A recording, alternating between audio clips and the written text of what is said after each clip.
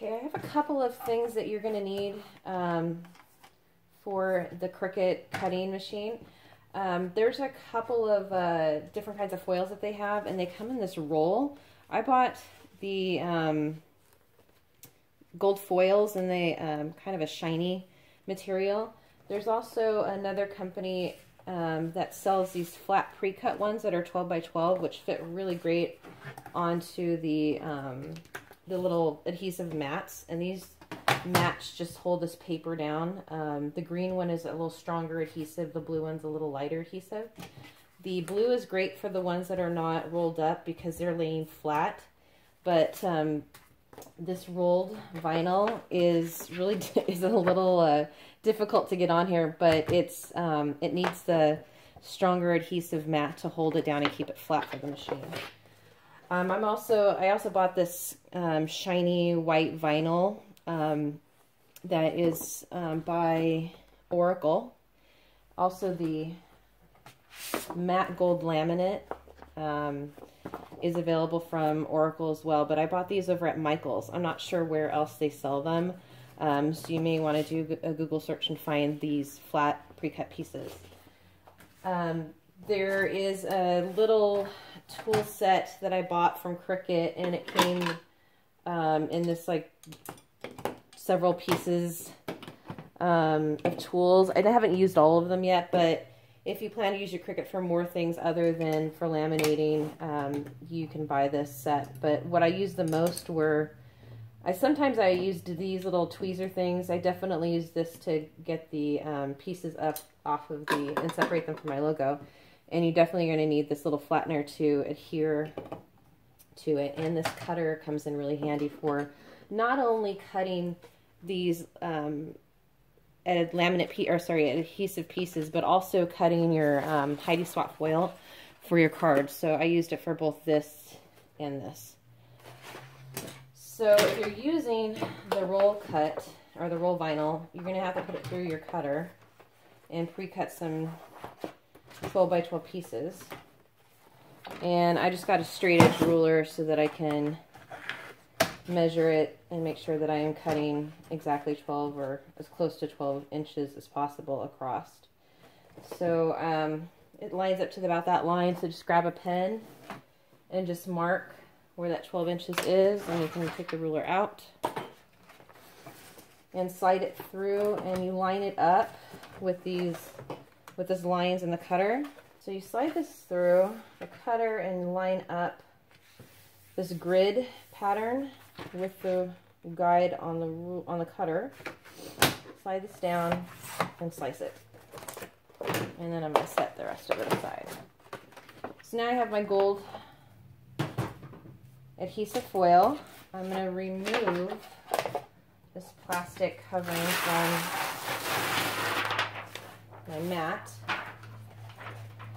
And I'm just going to line it up to the 0 point on the left-hand side of that adhesive mat and push it down and make sure that it's nice and secure.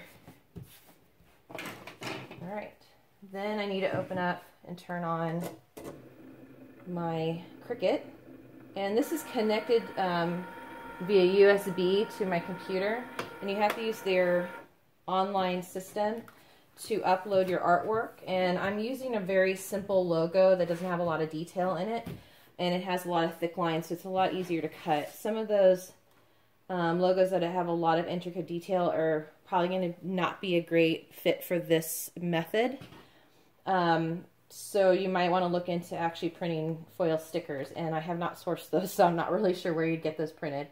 I do know Miller's offers a sticker option. I don't know if they have foil ones, but it's an alternative. And then if you don't want to DIY it, you can always have the company that supplies these imprint your logo on there. So once you've loaded your paper and your foil adhesive into here, you just have to click on the arrow, and Cricut has step-by-step instructions and lots of video tutorials for you to follow along. I just want to show you how I did it for my logo. So I'm going to feed that into there, and I'm going to go to the computer and load my design. Alright, now that my artwork is loaded, on the Cricut, this little C is going to start flashing to indicate that you need to press that, and it'll start cutting.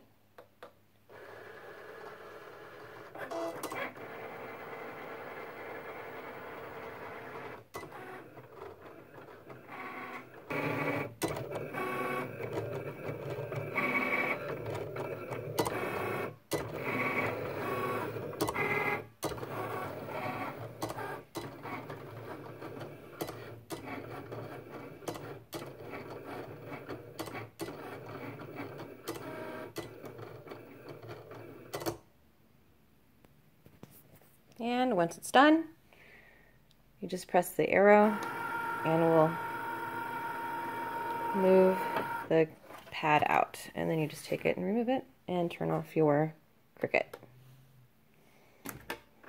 So you just need to lift up this foil sheet and then slowly pull them away from the stickers.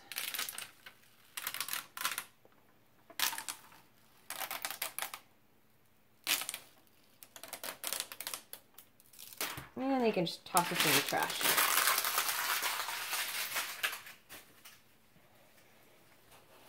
All right, now you're going to need to use this tool to separate the other pieces out of the logo. All right. Now you're going to have to use the tip of this to kind of get into those pieces to pull them apart. And just be careful that you're not lifting up a piece that actually needs to stay there. Move that away. And then this will leave a mark on your foil, so make sure you're getting the piece that you actually don't want there. You can also pick it up from the center. Everyone's logo is going to be different than mine, so just pay attention and be very careful and patient when you're doing this. And pull it away.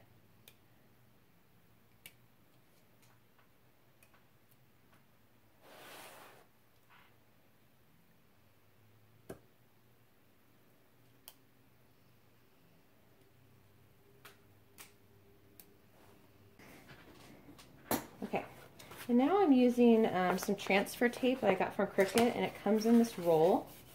And you can use that cutting board to cut out 12 inches. And try to lay it over the entire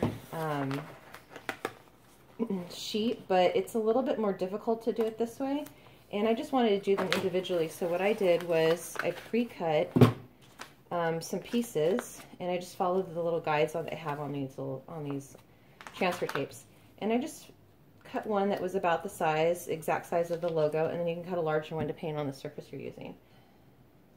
So once you separate that, put it over the logo, nice and tight, and just take this little scraper and go across the logo to make sure it's adhering to the foil.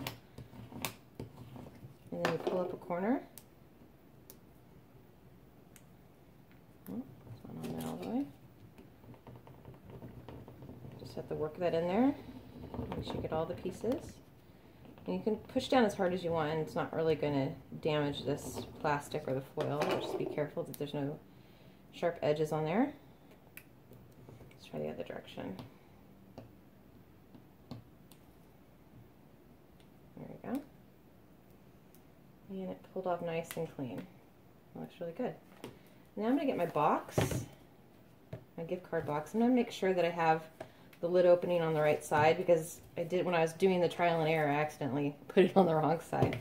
So just make sure, open it up, take your time and be patient, and make sure you're doing this correctly. And I'm just going to center that as best I can, and I'm just going to eye this and try to get it onto the box just perfectly. I'm using this ribbon as a guide to make sure that I'm centering it, and I'm going to center my logo with that. And I'm not trying to make it perfect, but as good as I possibly can. You could use a ruler and all sorts of things to make sure you get this on here perfectly, but I've been doing this a few times now, and I think I'm getting it on there pretty precisely. So you're going to use your scraper again and make sure that you get that sticker to adhere and get all the bubbles out. And then you pull up a corner and very carefully take that transfer tape off. It shouldn't damage your box. This isn't very sticky. All right, came on nice and clean. I think that looks really beautiful. And then you can put your gift card in there. And I printed these gift cards through Moo, and right now they're only available in gold foil. And I got 4 different backings put on, and all have the same front, and then I have them in 100, 250, and 500 increments. And I'm just going to put them most of the gold side up, and you just can push down on this or even lift this box out, because actually it separates from the box. I'll take that out so I can show you. See, it's just cardboard and there's like a little backing on there. You can push down just a little bit just to separate this, because you're going to be tucking the gift card right into this little spot. So I'm just going to slide this in.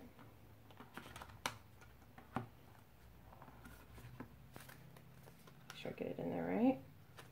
It's nice and snug so that the card's not going to fall out of there. Alright, and then you can put it back into the box, close, and tie it. I flip it over so that when I make my bow it actually looks upright. If I try to tie the bow the other direction, it looks upside down. Okay. And it fits really nicely inside these bags that I found on Amazon. The bags are said that they were 7.5 and the box is 7 1/4, but they actually look exactly the same size. And they fit really nicely inside here.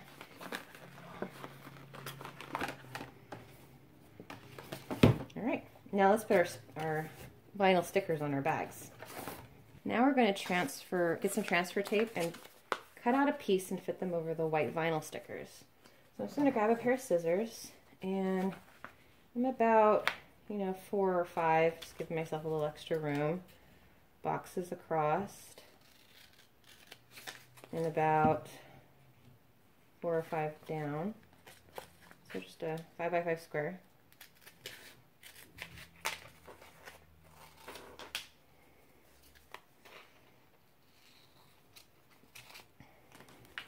And again, you're going to separate the transfer adhesive from the backing.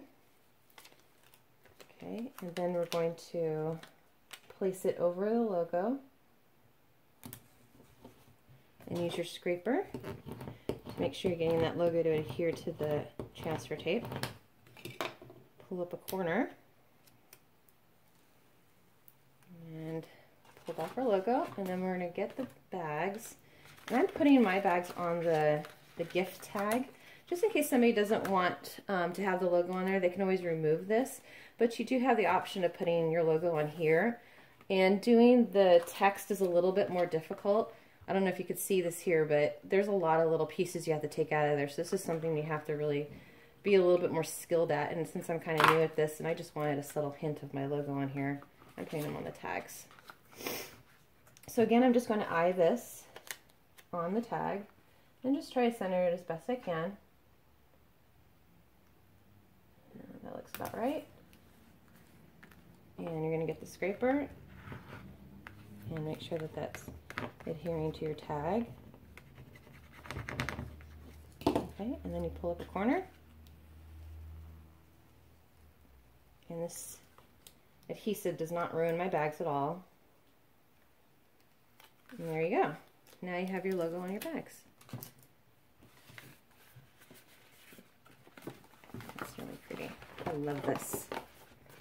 Alright, well I hope that gives you some great ideas to start labeling your packaging, or you can also not DIY this and order them from the manufacturers or from the companies where you order your boxes and your bags from. Many different companies offer imprinting on your bags, so this is just something if you want to DIY it. You don't want to wait for a shipment to come in for imprinting because you have a little bit of time. This is one way to do it.